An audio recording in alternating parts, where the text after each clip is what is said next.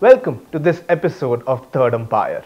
Now, with the Q2 results of most businesses announced, we take a deep dive into the top 5 sectors on the Nifty from a weightage standpoint to understand the factors which affected their Q2 results and also look at the headwinds which would affect them going forward.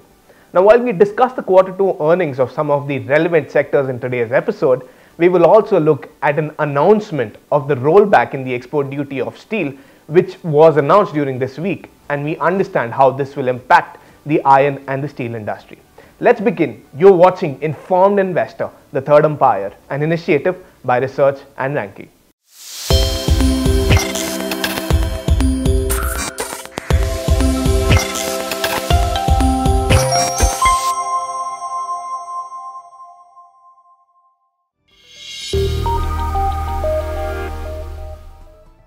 The Indian economy is slowly coming out of the skirmishes of the COVID-19 pandemic.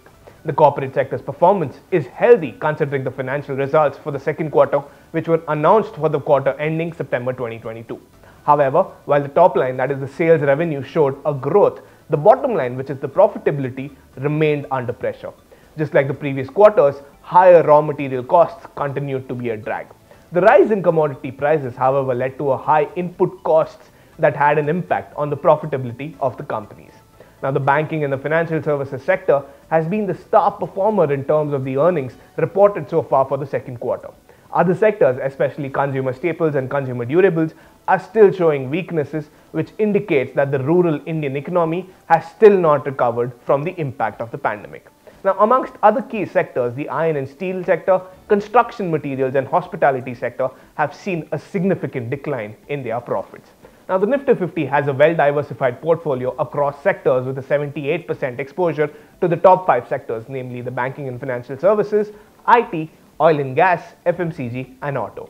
Today, we will deep dive into these 5 sectors and look at how the factors are affecting these sectors basis their Q2 performance. First, we start with the banking and financial services sector. The BFSI sector has seen a boom in their earnings. Both state-owned and private lenders put up a strong show in the July to September quarter. The jump came in primarily on the back of a steady rise in the net interest income and on the back of lower provisions. The second quarter results posted by the public sector banks were supported by strong credit growth and an expansion of the net interest margins. Now, experts say while a moderation in the net interest margin may occur going forward, a healthy profitability is likely to continue. The private sector banks, on the other hand, have made the most of the rising interest rates, passing on the interest rate hikes eventually. The rise in profitability is aided by the combination of loan rate hikes and delayed deposit rate increases. Now, strong profitability reported by the top private banks is on the back of robust growth in the net interest income, which is the difference between the yield a bank earns on loans and the interest it pays on its deposits. Now, when interest rates are growing in the economy in a scenario like this, the net interest margins become greater as seen in the chart in your screen right now. The provisions, which is the loss from the loans, have also been lower as seen in the Q2 results. This is on the back of an improvement in the asset qualities. Now, due to a healthy loan growth, margin expansion and the ongoing asset quality improvements, growth momentum has remained extremely strong in the second quarter of this fiscal year. Credit growth has been strong, but deposit growth have not kept up pace so far. The banks have enjoyed good margins in the second quarter. However, going forward, the deposit rates are going to move up because of the liquidity crunch, which will have an impact on the company's net interest margins. The deposit growth is expected to see some uptick in the current rising interest rate regime, but healthy credit growth and improving asset quality is leading to an increased profitability in the banks as well. Second, we look at the IT sector. India's IT sector clocked better than expected earnings in the September quarter as the demand momentum remained firm. Now, after facing headwinds on profitability for several quarters due to high attrition, IT companies got some respite on the front in the quarter ended September. Having said that, there are growing expectations of a recession in the developed economies, and the bleak outlook for corporate profitability suggests that the spending on tech could possibly see a slowdown. Overall, the performance of IT companies have been good based on the quarterly performance numbers that have been seen so far. There were no negative surprises in the numbers, and the management commentary was also upbeat. but a potential US and global recession does pose a threat to India's IT growth, as a large chunk of Indian IT's revenues come from the US and other advanced economies. Going forward, the key metrics to track would be the hiring momentum and the attrition rate trends, the commentary on deal pipeline, and any signs of slowdown, delay, or cancellation of deals, the revenue growth of the top clients and the core verticals, and the margin outlook amid slowing revenue growth and wage inflation. Third, we look at the oil and gas sector. The operating performance of oil and gas sector remained under pressure owing to global weakness in the refining margins and the inability of domestic oil marketing companies to pass on the higher global crude oil prices to the consumers. That said, the demand condition remained robust during the September quarter, driven by reopening of the economy and the festive season traveling. Going ahead, the earnings are likely to remain under pressure for most upstream and downstream companies in the sector, given shrinking global refinery margins as well as high under recoveries for oil marketing companies. Fourth, we look at the FMCG sector. The fast moving consumer goods companies delivered healthy earnings reports in the latest quarter, but they are wary of an inflationary environment. The value growth for the FMCG industry improved marginally to high single digits, driven by higher pricing. The volumes continued to decline in both the urban as well as the rural markets, with a more pronounced drop in the latter. While there was some easing in commodity prices and supply chain pressures, inflation continued to be a challenge for the FMCG industry in the second quarter of this current fiscal. Along with consumption of high cost inventory, all FMCG companies recorded double-digit revenue growth on the back of the price hikes that it had taken in the previous quarters to offset the raw material cost inflation. However, margins contracted year on year despite commodities like palm oil cooling off significantly from their March highs, as the companies were sitting on high cost inventories.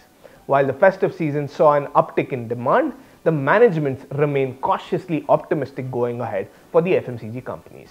Last, we look at the auto sector. The auto sector is on a recovery path with broad-based volumes and margin improvements. As we all know, when the pandemic lockdown hit the country, the Indian automobile industry went through a deep structural slowdown. Factories, showrooms, and supply chains were shut down overnight due to the lockdown. Now, the auto industry was then struggling with issues like chip shortages, commodity cost inflation, and muted demand. However, over the last couple of quarters, auto sector has held up pretty well. In the quarter two, the autos and the auto ancillary sector posted good numbers, which is quite commendable. The auto volumes in the second quarter of this fiscal recovered across segments, supported by improvements in the supply of semiconductor chips and early festive season demand. The demand momentum sustained in the passenger vehicle and the commercial vehicle segments, while two-wheelers and tractors saw good recovery during the festive season. Profitability also improved, led by price hikes, moderating commodity inflation, and operating leverages. Now, the underlying demand trends for the industry continue to remain stable. That said, the easing semiconductor chip crisis and other supply-side constraints, clubbed with a fall in the crude oil and metal prices, have resulted in lower input costs, which is also supporting the auto industry. While we believe that the auto sector outlook is positive, easing supply-side constraints, a pickup in demand, and a fall in crude oil and metal prices resulting in lower input costs have all worked in the auto manufacturers' favor. While we say this, we must look at some contingencies that could impact the performance of the auto sector going forward as well. So the commodity prices, which have come down from an all-time highs, still remain elevated, and the current macroeconomic condition make the medium-term outlook on commodities uncertain. The impact of the semiconductor and the supply chain constraints, raising competition, especially in the passenger vehicles categories, are some of these factors that we need to keep an eye on. Now, the growth momentum has been robust over the second quarter of this fiscal year, thanks to a healthy loan growth, margin expansions, and continued asset quality improvements in the financial services industry. The pricing of commodities such as metal and energy have hurt the other companies' earnings. Non-financial industries have seen their profits squeezed by increased interest rates and commodity prices. The financial services industry, however, has enjoyed a boom in the earnings. In general, the increase in financial services sector profits has offset the effects of increased interest rates and commodity costs on the Nifty 50's overall profitability. Overall, the corporate earnings for the quarter 2 were higher than anticipated despite a number of hindrances with the financial services and the banking sectors dominating the period. Now that we've looked at the quarter 2 performance of some of the sectors and also understood the headwinds that could affect them, let's look at another update which came in this week specifically for the steel industry. Now, steel is the world's most important engineering and construction material. It is used in every aspect of our lives, in cars, construction products, refrigerators, washing machines, cargo ships, surgical instruments, etc. It is also widely used in a number of sectors such as construction, infrastructure, mechanical equipment, automotive, and increasingly in the aerospace and other transformation sectors. Now, the iron and steel industry is one of the most important industries in India and is also one of the vital aspects of stable growth and economic development. Now, the consumption of steel is highly dependent on how the country's GDP is performing and more specifically on how the investments are turning out in the infrastructure sector such as railways, ports, roads, airports, and even the housing sector. Now, steel has an employment multiplier of 6.8 times. Employment multiplier is an indicator which indicates how important an industry is in the regional job creation. As we know, industries are linked to one another. Now, a multiplier of 3, for example, would mean that for every job created by the primary industry, 2 other jobs would be created in other related industries which make up for 3 jobs. So, in the steel industry's context, for every job created in the steel industry, 5.8 other jobs would be created in other related industries. That's how relevant the iron and steel industry is to the economy. Now, the output multiplier effect, on the other hand, goes to 1.4 times. The output multiplier is the proportional amount of increase or decrease in the final income that results from an injection or a withdrawal of spendings. So, the iron and steel industry not only helps in job creation, but also to contribute to the economy with helping increase the collective profits.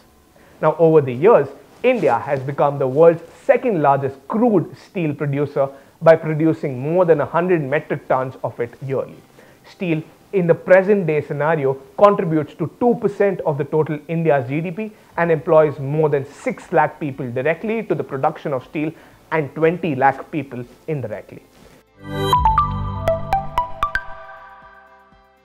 Major economies had pledged money in the underinvested infrastructure sector in the last 2 years to beat the impact of the COVID-19 pandemic-induced slowdowns, fueling a rally in the steel price.